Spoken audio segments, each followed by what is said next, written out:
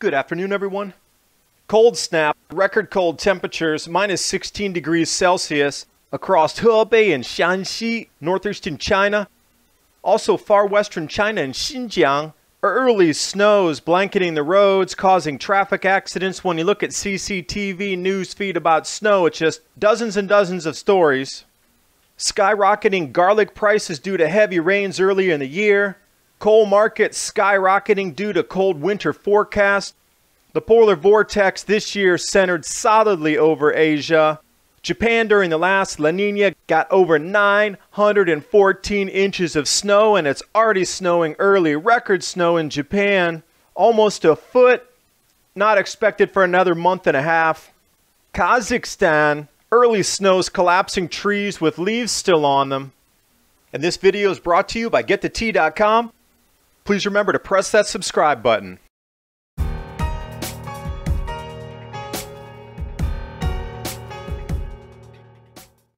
With extreme cold temperatures over Asia for the last month and a half, you can clearly see the polar vortex this year is centered over Asia. These temperatures have been below normal and continue to get cooler and cooler. In South China Morning Post, cold snap. Record cold temperatures across Hebei and Shanxi, minus 16 degrees Celsius. That's a cold snap? Change your headline. Put it into record cold temperatures.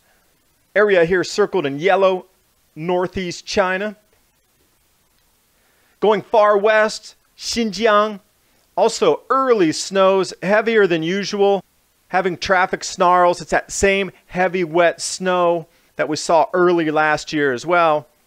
Jumping through the CCTV feed, it's just snowstorm after snowstorm after snowstorm after record cold after snowstorm.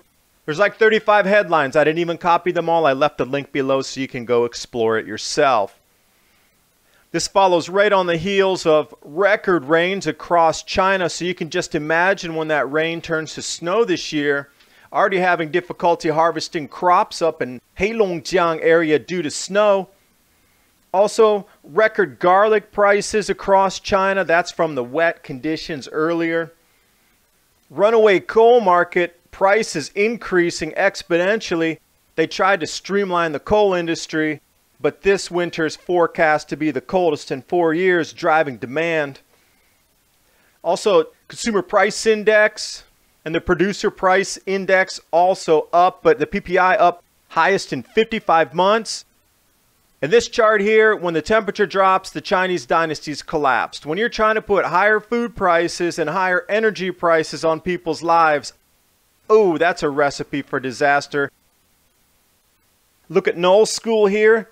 The abnormally low temperatures, 30 below zero back in the last week of October. And what does this have in store for Japan? Snowbrains. Talking about the last La Nina, Japan saw almost 1,000 inches of snow. And with the coming La Nina again, they're expecting epic snowfall. So if you're a boarder or skier, get out to Japan this season. It's going to be all time. They're probably pushing 1,000 inches of snow this year because already record-breaking snow in Japan, almost a foot. Down in Sapporo, a month and a half before usual, breaking records back as far as they go into 1953. And several other cities in that same area breaking records. And a fact that I just learned myself, Japan gets more snow than anywhere on Earth in the mountain areas, up to 1,500 inches. That's insane. That's 100 feet. A look at the La Nina cool map. And since the polar vortex is really pushing south this year in Asia, I'm going to call for snow in Taipei, downtown. Kazakhstan, record snow, snapping hundreds and hundreds of trees because they still had the leaves on them. That's how early this snow is in Kazakhstan this year. Look for you here on the map, Central Asia. And if we do take a look at the October snowfall anomalies in the Northern Hemisphere, you'll notice that dark blue in Asia is exactly where all of these events are happening. We just need to look back in time to another collapse of the Wei dynasty in the 6th century. Japanese history matches up with that as well. Oh, get ready. We're in a cycle pattern. Epic snows this year across Asia this winter. And cold records going to be snapped left, right, and center.